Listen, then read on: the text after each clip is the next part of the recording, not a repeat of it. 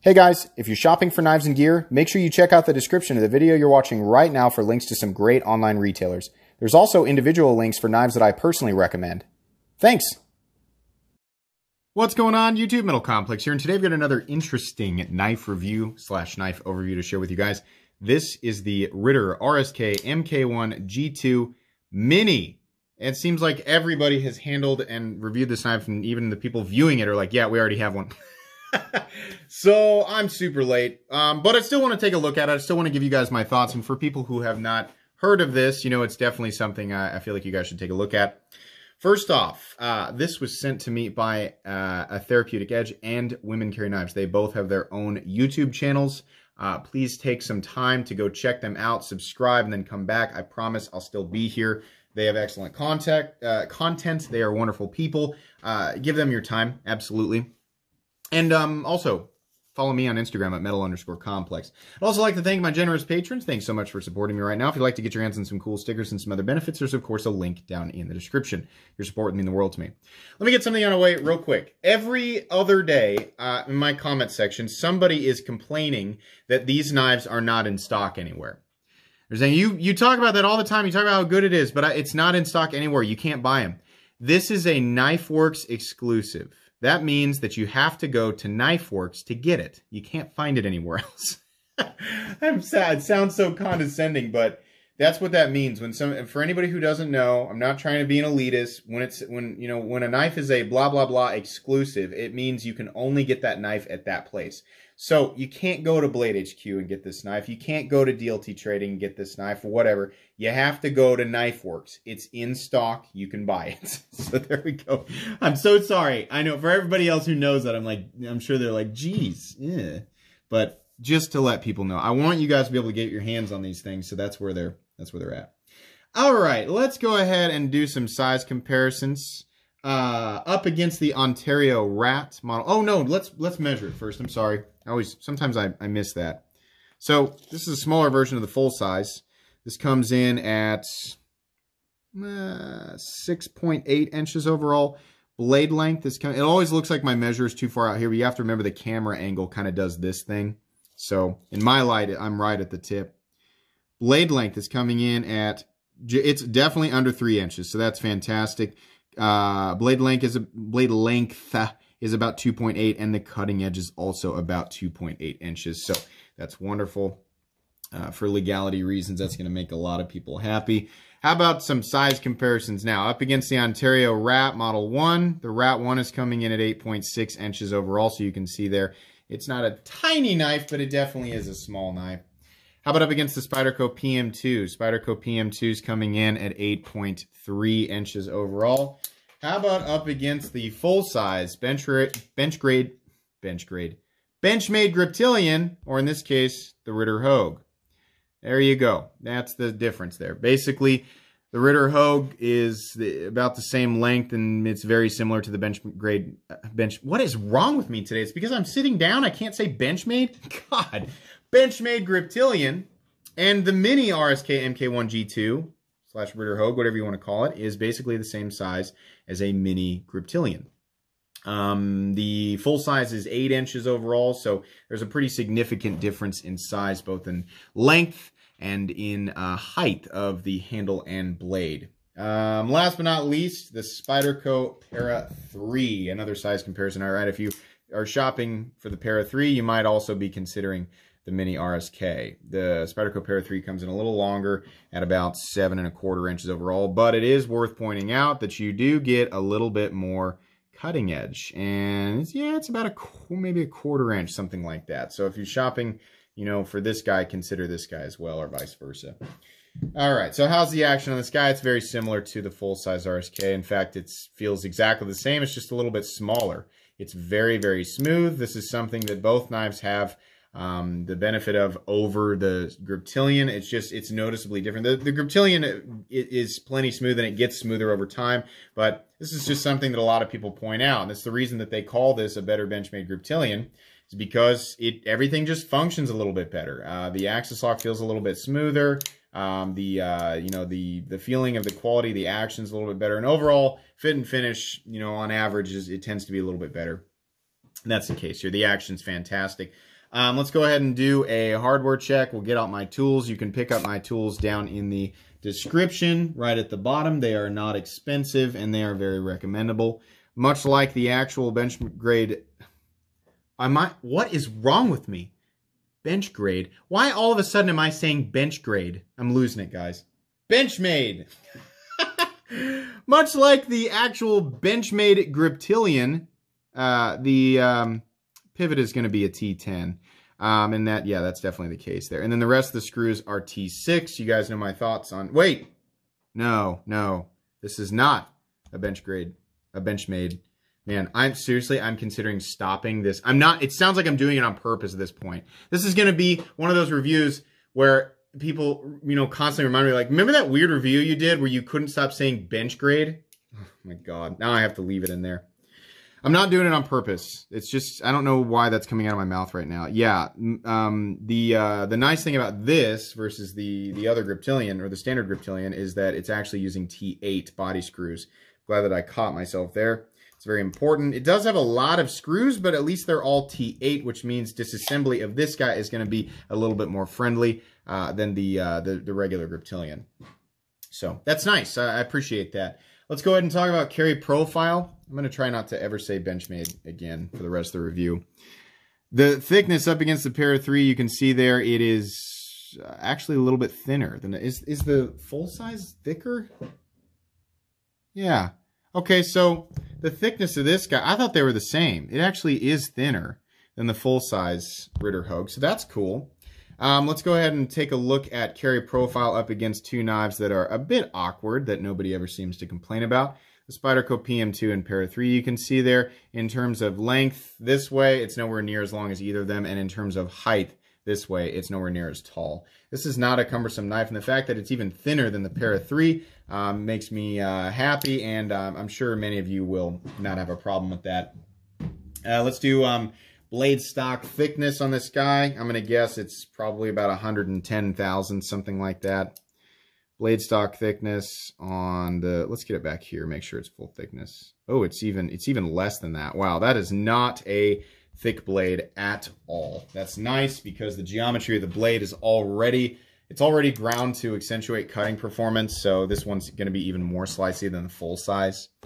Weight, 2.68 ounces. It's under 3. At that point, it's trivial. This is an ultra lightweight knife to me. And then on the inside here, by the way, you can pick up my flashlight down in the description. We do have those cartridge liners. We might need to turn that down just a bit so you guys can actually see what the heck we're looking at here. Oh my gosh, watch me. Everybody come to the Metal Complex YouTube channel and watch him fumble around with his flashlight, and I still didn't get it to be any dimmer than it is supposed to be. There we go. It's okay now. There you go. You can see the cartridge liners. So they're not full stainless steel liners. It's a cartridge liner just like the Griptilian. But yeah, coming in at 2.68 ounces, that's fantastic.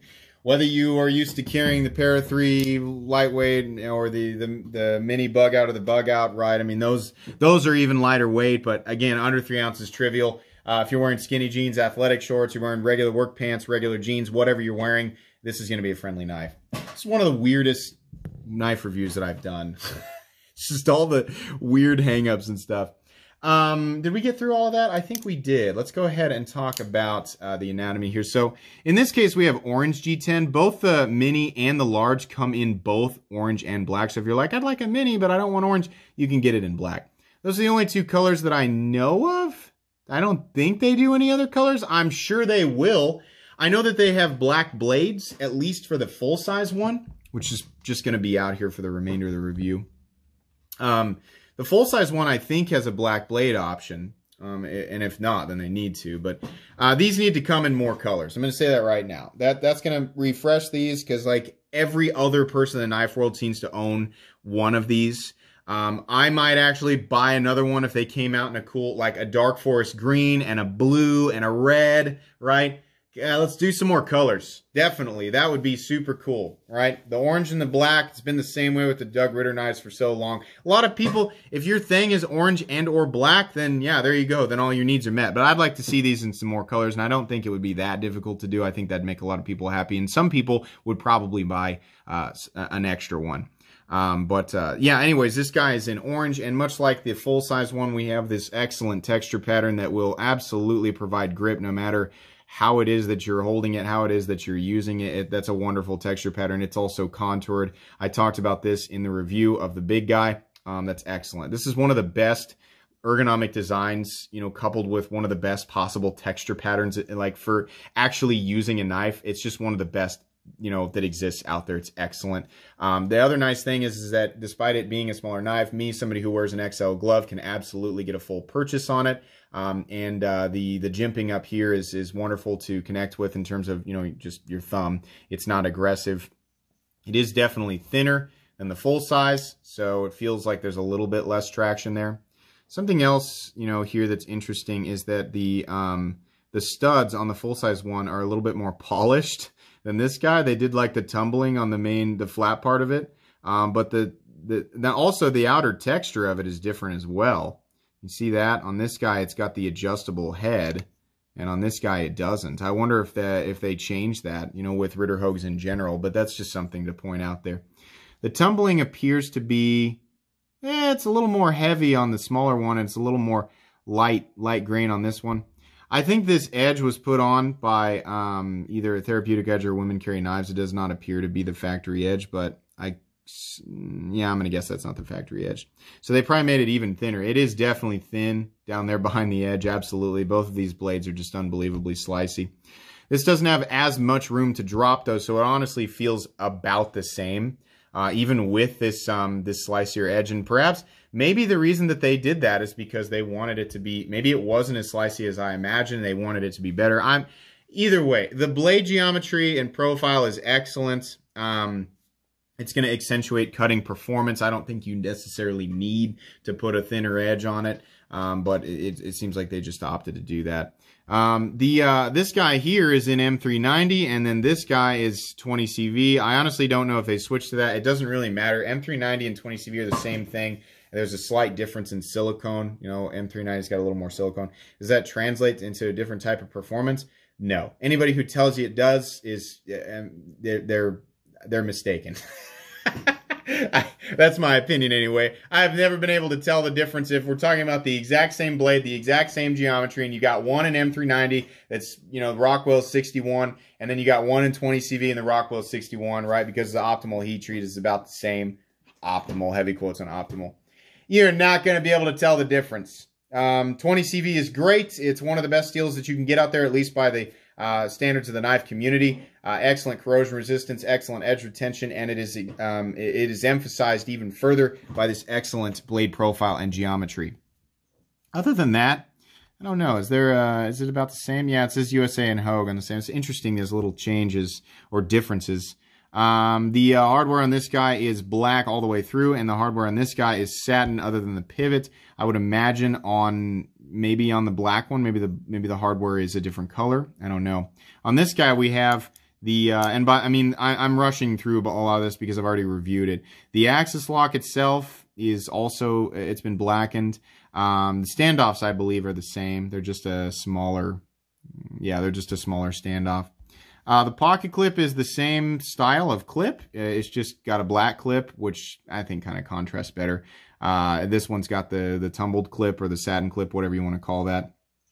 Because it is the exact same clip and it's the exact same size, I will tell you this. This clip is positioned perfectly. There's more room on the handle. It's not a hot spot. This one, the pocket clip is excellent. This is one of the best pocket clips out there. It does dig into your hand a bit. It would have been nice if it was the same clip but just shorter. But okay, it's not really that big of a deal. It's still a great clip, right? And if you own both, I'd like to see this guy with the same black hardware and the same black clip, but the tumbled blade. So, you know, this way, I guess if you own the large and the small and you got different colored clips, you can switch the clips out. They're modular, and that's fine. Other than that, I think it's pretty much exactly the same thing. It's got the D-shaped pivot barrel. This is an excellent design. Guys, I think you could, guess that The only nitpick I have for this guy is that the pocket clip is a little bit lower, and it creates for a microscopic hot spot, something that might kind of bother you a little bit. But all the quality is still there. This is an excellent knife. It's made in the USA. It's great. Even for people who, you know, prefer larger knives, this is still great because if you prefer large knives for the same reason that I do, and it's because smaller knives is hard to get a full purchase on it, unless you have gigantic hands, you're still going to be able to get a full purchase on this guy. There are plenty of situations where this guy just feels a little bit big and I go for something smaller, and it'd be nice to have a smaller one in my collection so that I'd have that option. Great knife. And here's the best part. It comes in at 140 bucks. I understand that bigger and better deals are coming out every day, you know, whether you're talking about American production knives or you're talking about foreign-made knives, whatever. This still remains to be one of the very best knives for the money in existence. If you're wondering, you know, should I pick one of these up? Yeah. Whether it's the large one for $160, which is still a great price, or it's, what is it, $155, $160, still a great price, or the smaller one for $140, they're excellent. Totally recommendable. Just remember that you can only get these at Knife Works. You can't find them anywhere else. That's about all I can say. I really want to see some more colors. I want to see some more colors, and that way, you know, if we have those ones with the black blades, then it'd be cool to see, you know, like a blue G10 and like a black blade. That would be really neat. I think that would draw some more attention to these, and I think a lot of people would like some more colors for sure. But I think that's about all I need to say. Extremely recommendable. This will be going on my most recommended knives playlist. Absolutely. And yeah, that's going to be pretty much it. So once again, make sure you go and subscribe to A Therapeutic Edge and Women Carry Knives on YouTube. Thanks again for letting me check this out. If you enjoyed this video, and make sure you, here we go. Let's squeeze this in here. Make sure you follow me on Instagram. If you enjoyed this video, please leave a like. If you'd like to check out my other content, I do, of course, have lots of videos of knives that are either expensive or inexpensive that I do not like, so check those out. And if you enjoy all my content, go ahead and click on that metal complex logo right there and subscribe, because there's definitely more coming. Thanks again for watching, everybody, and have a great day.